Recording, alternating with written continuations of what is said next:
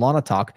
The NASDAQ, ISE LLC, withdraws proposal to list and trade options on Ethereum and Bitcoin products. Now, the options trading through the traditional markets like the NASDAQ has been something that we also have not been that excited about, not that interested in.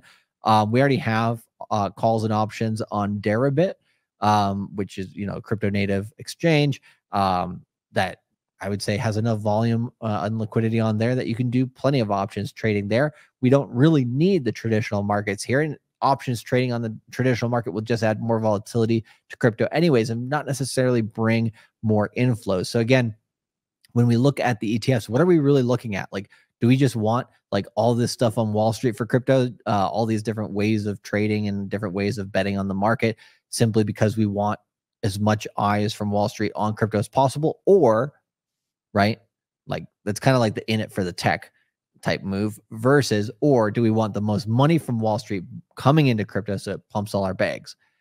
Obviously, right, we want the money coming into the space. And so yeah, if a Solana ETF's not going to happen, whatever, right? It wasn't going to bring a whole lot of crazy money to the space anyway. Bitcoin, Ethereum are going to be the main. Bitcoin is going to be the main.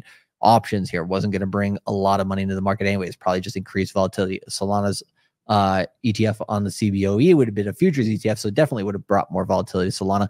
Hell, all these meme coin betting and shorting and trading, election markets bullshit, all that stuff too, right? Is just going to add more volatility to the space. Doesn't necessarily draw in more money. It's just more way for current crypto native degenerates to trade in the space. So again, you kind of have to look at when you see different news of different chains, but also the traditional market and how that's interacting with crypto.